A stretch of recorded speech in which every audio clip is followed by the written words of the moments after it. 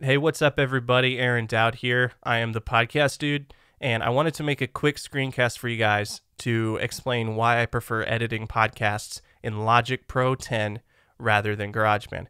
There's really just a few reasons, and the biggest one is the marquee tool, and I have the marquee tool set to my command click tool. So if I hold down command on my keyboard, it switches to this marquee tool. And what this allows me to do is click and drag over some regions, and multiple regions is not limited. I can select anywhere in here, and then I've got a selection of that. So if I just click on it once, it'll make breaks around all those things. So that's kind of cool. But then I could also hit delete and delete those tracks. So this is really great for quickly running through and cleaning up sections of the audio if you need to cut out sections that don't need to be there. Or like say you just want to grab these guys. And then the other keyboard shortcut I use a lot is Shift F, and this just selects all the regions in front. Let me just do something. Selects all the regions in front or equal to the one that you have selected currently. So I hit Shift F. Boom, all these guys all the way to the end of the track. So then you can move them around. This is super nice if you need to move some tracks over here and then grab this guy, hit Shift F, move it around. It just makes the editing process really, really quick. And it's just really nice to be able to select a section and then move stuff like that. You can drag and grab all those things. So that's super, super great. The way you do editing in GarageBand is just a little bit slower, but I think over time it really adds up.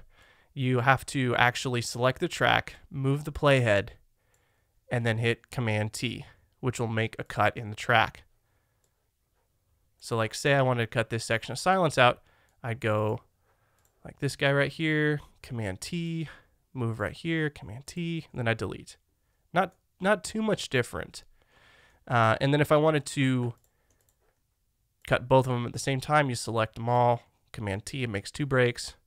Command T, I could grab those guys, delete them, grab that, move it, and I don't know.